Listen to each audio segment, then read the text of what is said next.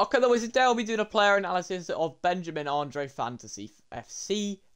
This guy looks alright, and I do believe that he will get at least a +2, boys, with the form that Lille are on. I mean, they won 12-0 in the Coupe de France a few weeks ago, so they're obviously doing alright. But let's jump into this player analysis then. So he's 5'11", medium high, 4-star, 4 stars, very nice. Right-footed, control acceleration. That's a very good start for a CDM, boys. I would not have asked for more. Obviously, you can have 5-star, 5-star. But in terms of the height, the acceleration type, preferred foot, and work rate, that's very, very nice. Can play centre mid. Yeah, fair enough. Probably not going to say that. Probably not going to say play centre mid. I would say that, yeah, just keep him in CDM where his preferred position is.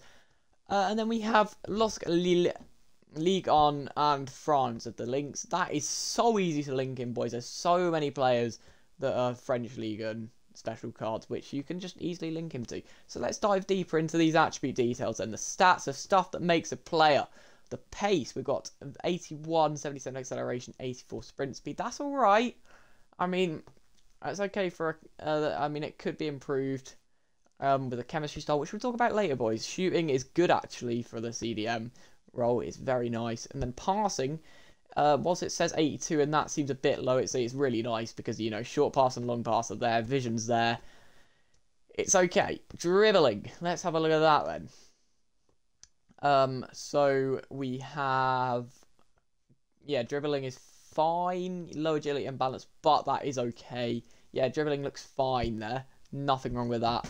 Defending is nice. Physicality is also nice. I would dive deeper into them, but there's literally nothing wrong. That's really good. And then obviously Fantasy FC, you know, he's probably not going to get a goal or an assist, but if he does, then he'll probably go up +4, boys, because Benjamin Andre, he does start every single game, I do believe, and Lille are scoring like madness right now. So yeah, hopefully they do score 11 in 4, and they win too, because then he'll go up to an 89 or even a 90 rated, which will be very nice. So let's have a look at this then. So he's incisive, pass, ping, pass, long ball, pass, jockey, anticipate, press, proven, aerial, relentless. So many playstyles, and the playstyle plus is intercept plus. That is a very nice playstyle, boys. A very nice card, which will go up in 3 rating, and he is 17.5k, boys. I don't know if that's worth it. If you're just starting the game, then that is definitely a good card to get you started. And if you do want to buy him now, because he'll probably go up at least 2 ratings, so you could probably earn some money off him, to be honest, because if he goes up to 88, then he's going to become more money just because of fodder. So I would pick him up either way.